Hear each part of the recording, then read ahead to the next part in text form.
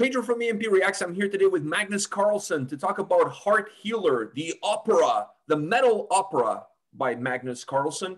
How are you doing? I'm fine, very fine. How are you? I'm doing great. Thank you very much for taking the time today to chat about your latest achievement. I'm not even calling it a project. I'm really calling this an achievement because it really feels like you've been really pouring a lot of work into this. Yeah, it was fun, but a lot of work. How long was this project in the making? And at any point in time, did you think this was never going to see the light of day?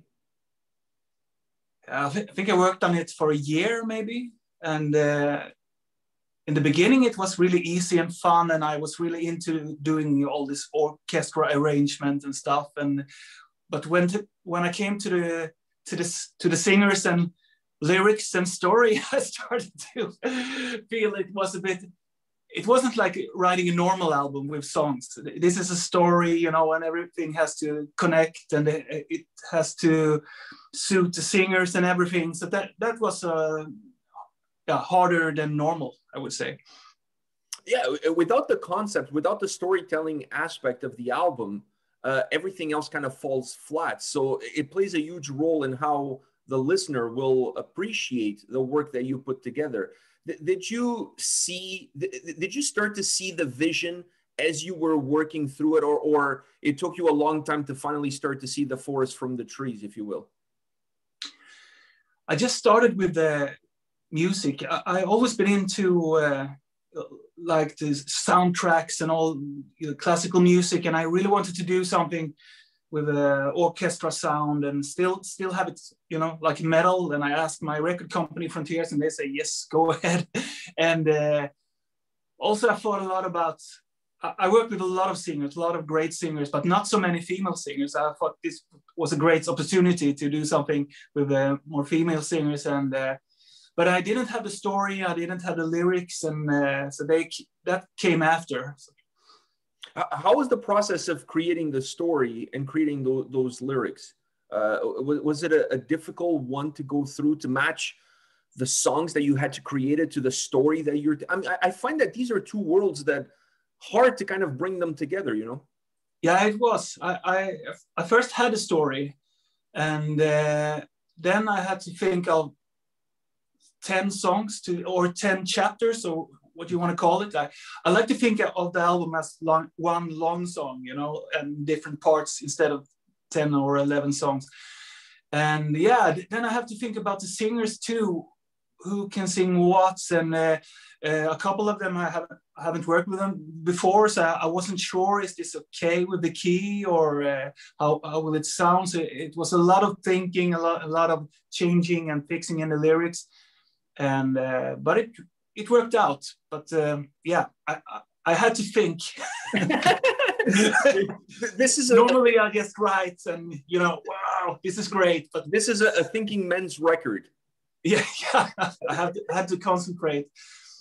And the worst part was because of I was thinking to get a demo singer because to sing all the female parts, because normally I sing all the demos myself, but I didn't have the time, and because of the COVID and everything, it was hard to make it happen.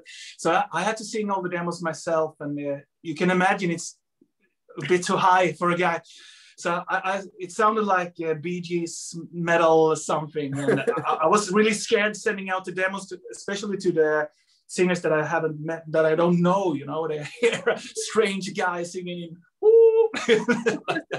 But they got the vibe. I explained to them, this is what I want, and you should be the evil one, and you should be the nice one here, and it turned out great. 7 different vocalists. I mean, you mentioned already 7 different female singers on this album, 7 different vocalists. What made these 7 the perfect ones for this record?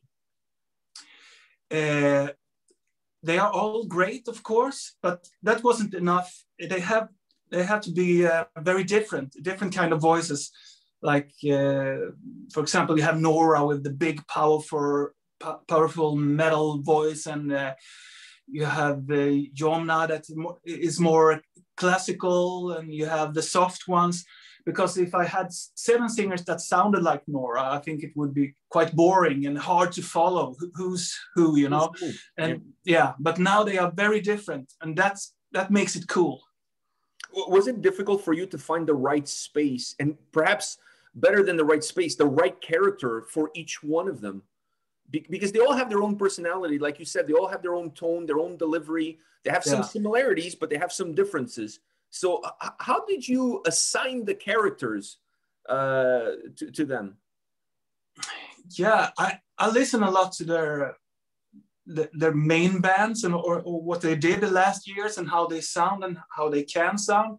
And I also try to explain a little when I send songs, if you want to sing it in this way. And but I think I work a lot on the demos. So the demos almost, it sounds like a finished album. So they can really hear the vibe. If the music is aggressive, they follow the music. And if it's very, very calm, they follow it. So I think it makes it easier because, of course, I can't be in the studio like a producer and tell them when they are recording. But I'm so used to this, and they are pros. They really know how to do it. And I'm really happy with the result, but of course it's a risk. It could go really bad too, but no one had to, you know, sing again or do something different. It was the first take and it was great. When I saw the names of the 7 singers, I was blown away by, I mean, first of all, the quality of singers that you have on this record is just phenomenal from top to bottom. But I was really surprised that you went with Adrienne Cohen as the leading character. What made her voice, because I'm assuming that's the reason why you chose her, what made her voice the right fit for that main leading character in the story? I mean, the heart healer, the main character, are, you know, sometimes he's sad, sometimes he's angry.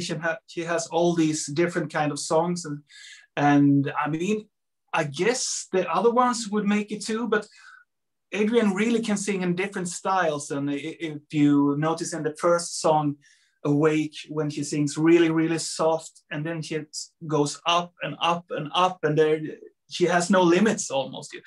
And yes, so she's really perfect for this. Yeah, she has a wide range that she can pull from. She's, in my opinion, she's a very underrated performer. I don't think she gets as much credit as she should get. But I felt that on this album, she was really able to show a lot of her tools.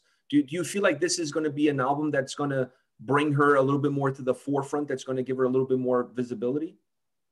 Maybe. I don't know. She has her own band that I think is quite successful too. And she sang in at least live for Avantasia, I think. And so she's not that unknown, but of course, she's one of the best. So she should have all the attention she can get. But now she really shows, you know, some parts almost sounds like a Disney musical, and sometimes it sounds almost like, you know, she can sing like Dimmu Borgir or something. And that's really, she didn't growl or scream or what you call it on this one so much, but she really took those high-pitched angry notes sometimes that I really love. I'm going to be honest with you. I was a little surprised that she didn't do that, because I thought that would extend her range even more, because I know she can do it. Yeah. So I know it's part of her repertoire, if you will. So I was kind of waiting for one moment when the character would get really angry and those growls would come out, but it didn't happen. Yeah, I was thinking about it.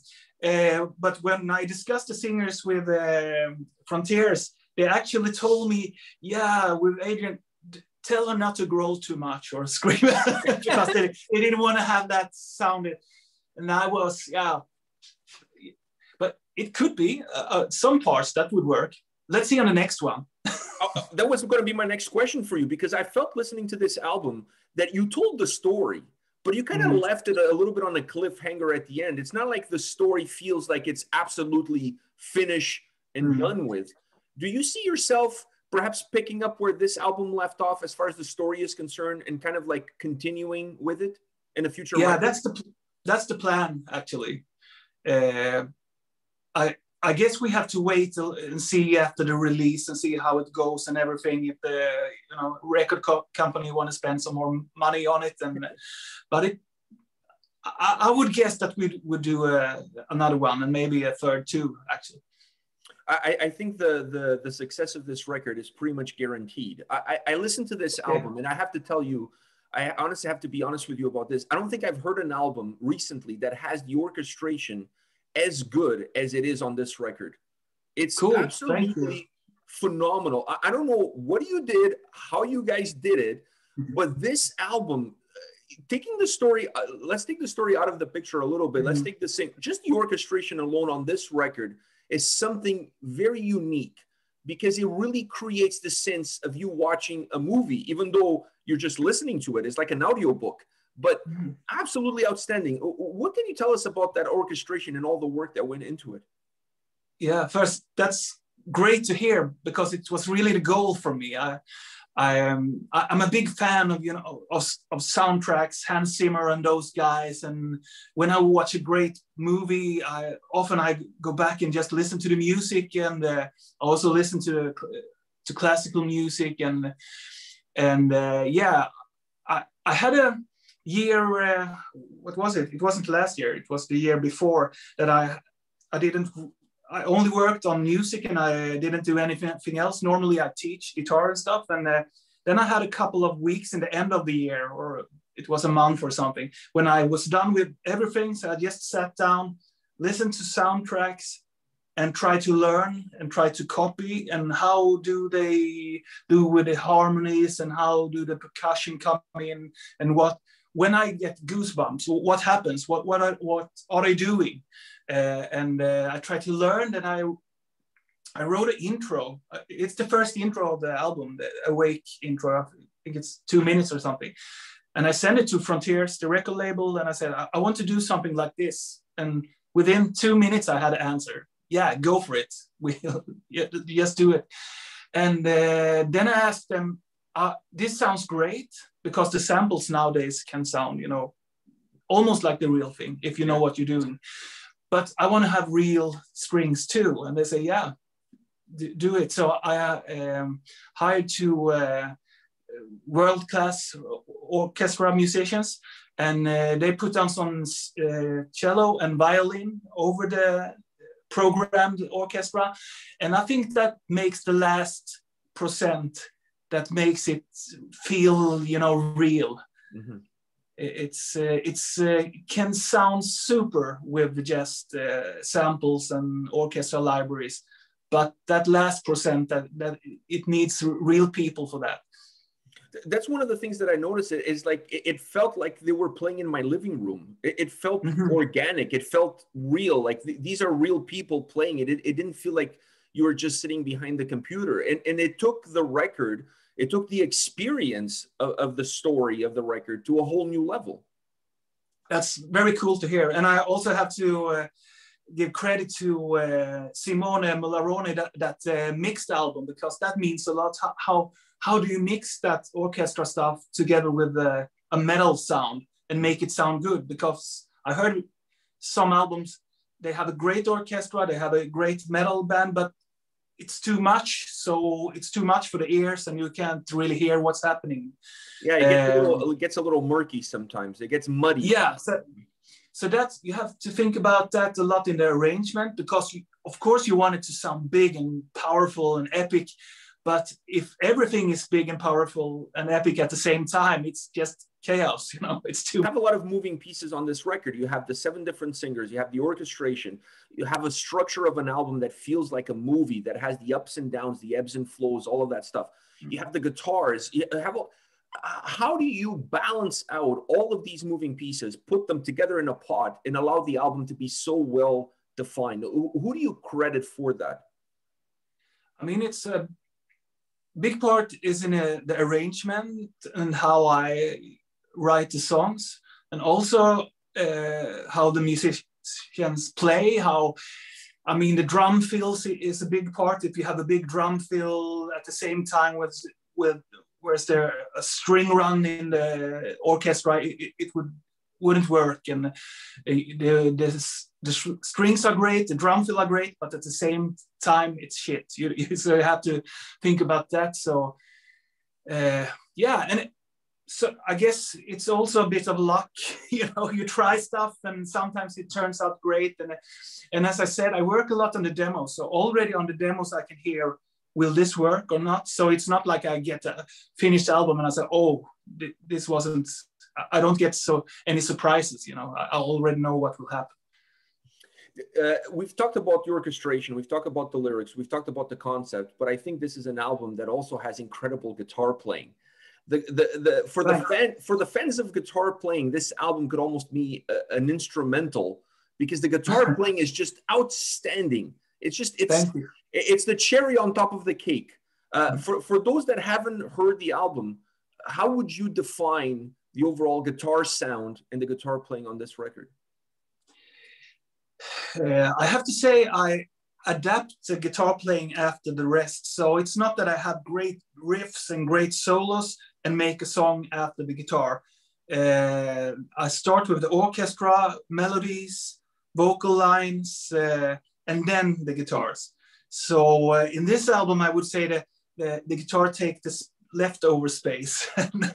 And sometimes when I write for Primal Fear, for example, that's the opposite. That's the guitar, the riff is first and everything. And so it's a different way, but there is a lot of space. So there is solos almost in every song, I think, and long solos. And yeah, I'm a guitar player that play a lot of guitar, so it's always like that. Was it key for you to have the guitars not just sound like heavy metal guitars, but have more of a neoclassic feel to it that matches more the opera style that the record has? Because I felt like the guitar sound enhanced the experience that was coming from the orchestra and from the storytelling and from the vocalists. Yeah, I always try to follow the songs. Even if I can shred, and I like, shred guitar players, I always try to think that one part of my guitar solo you should be able to sing it. So it's not all the time. You one melody that you can remember and listen to it, and hum it. And then maybe some shred and impressive stuff, because it's cool to have it. But I always try to follow the music, because the song is so much more important than a guitar solo. If I had the worst song in the world, but with the best guitar solo in the world, I don't think you would like to listen to it. You would feel this is crap. You wouldn't care that the guitar solo is good. But the opposite, if I have a really the best song in the world, but a bad guitar solo, you still would like it, and you wouldn't care so much if the guitar solo. So I think the song is so important, and the guitar solo is great too. To have the both worlds, that's the best. To have a great guitar solo, a great song, of course. That's the dream, the goal. I go, but it's not that important actually. And the rhythm guitar is more important to me, because that's the sound of the song. If the rhythm guitar is heavy, you need that for the head banging. Or if you don't have the good rhythm guitar, you will lose the metal feeling. It's not enough with drums and orchestra. You must have that, heavy rhythm guitar. You said it before that a lot of people have tried similar orchestration and bringing metal into an opera feel, but I felt like you finally discover the gold. I mean, this is truly a metal opera in every sense of the word. When you think about how the album sounds, the story that you're telling, how everything comes together, do you see now this becoming perhaps a little bit of the roadmap to how a metal style opera driven record should sound like? I mean, it's my taste, it's my goal. I don't know if everyone agree. I'm very happy that you like it, but I mean, there are other guys like A&P-REACTS, for example. They have a different, they call it a metal opera, and it's great, but it's a different thing. It's more like one song. You can listen to one song and that's great, and you listen to the next one. This is more written, so you should listen to the whole thing, the whole album. You should take headphones, sit back, have an hour with no stress and a good drink and just listen. That's the goal of this album. And but I have to say it could be that I started with the orchestra and I didn't start it with the metal songs and then added some orchestra, because I know some bands work like that. Oh, now we have a great song, let's add some orchestra. Mm-hmm. And maybe it's a different sound if you start with the orchestra and then add the metal after. Maybe, I don't know. I think Dimmu Borgir does it very well. I think that they are one of the best to mix orchestra with metal. It sounds really good when they are doing, and I know they are often working with a real orchestra, so that's really cool. Makes a difference, makes a complete difference. Mm. I have one last question for you, and that is, of all the projects, all the albums that you've worked on, what has this album taught you or given to you that you haven't really gotten from a previous record? Yeah, I think I can be more free when I write. I don't have to think so much about a song has to be 5 minutes or 4 minutes. It doesn't matter if it's 7 or 8. And if I have intro, that's 2 minutes. Or if I skip, I have 2 different verses, I think it still can be a great song. Before I was a little, the songwriting rules, it has to be like this and you have, but now I skipped all the rules. I didn't care. I just wrote the thing that, felt good. And now when I listen to it, that works too. So I think I can skip the rules. We don't need to have verse, chorus always. And I know, prog metal, they work like this forever. They don't care. They can have an instrumental 5 minutes in the middle of a song or whatever. Go away from the rules and be more free when I write. Allows you to be more creative. Yeah. Well, absolutely. Perfect. Well, congratulations on this record. It's absolutely outstanding. I love it. Thank you very much. All the best when the release comes out March 12 on Frontiers. Heart Healer, the metal opera by Magnus Karlsson. Thank you very much, Magnus. I really appreciate you taking the time today. Thank you. Great talking to you. Oh, it was a pleasure. Take care. Take care. Bye. Bye-bye.